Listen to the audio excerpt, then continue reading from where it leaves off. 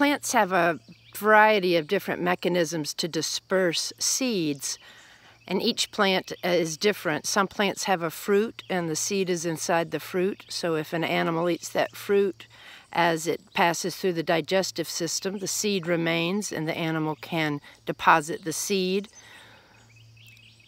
Also, some plants have sticky seeds, things like burrs and stickers, and it'll stick in as something passes by, an animal passes, and it'll get stuck in their fur, and that's another type of dispersal. And then the cattail, which these are examples of wind dispersal, and all of these seeds are going to get blown by the wind and dispersed. And that's what each of these tops of the cattails do, serves as this is the seed, and the wind will take that, and over time it will get spread out.